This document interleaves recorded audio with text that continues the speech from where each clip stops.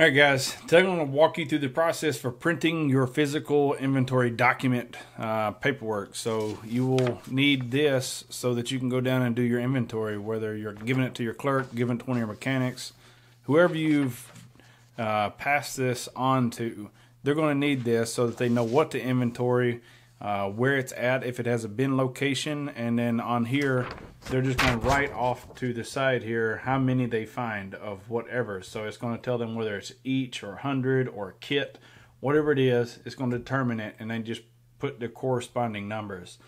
So a good way to reference this is you can pull up your mat sit, and it's going to tell you what it has in stock for you, so you can kind of bounce it off there. So when it says 100, it may say 1 or it may say 100. So just make sure that you're paying attention to those things. To do this, you're going to want to know what your physical inventory document number is. You can go back to MI31, MI24, one of those, to pull up what inventories you have available and then pull it from there.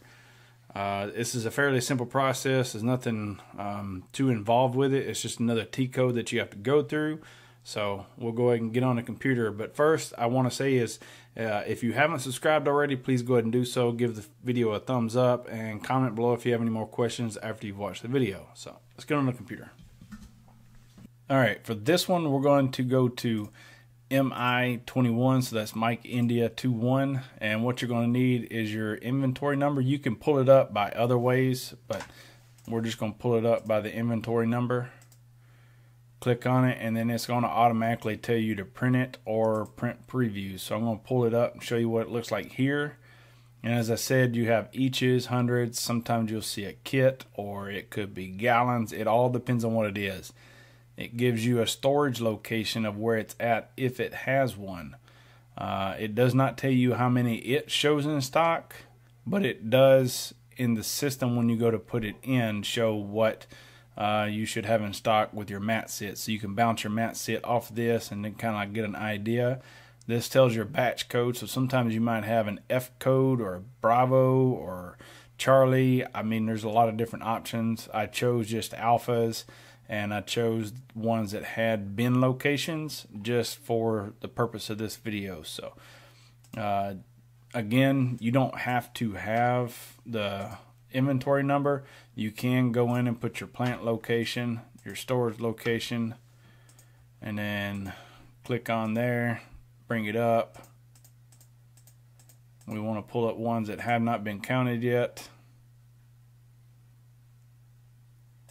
preview it, and again it's going to bring it up. So this is the exact same one. Alright guys, again, it's a fairly simple process. This is just another step for what you have to do. There's nothing saying that you have to have this. You could already have your inventory just wrote on another document.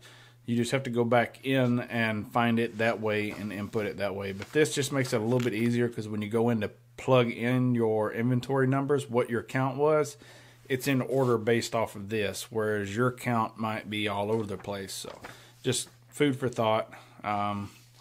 Next video will be going over inputting the count, so make sure you look out for that video, and hopefully you got something from it, another tool for your kit bag. Again guys, thanks for watching, and I'll see you in the next one.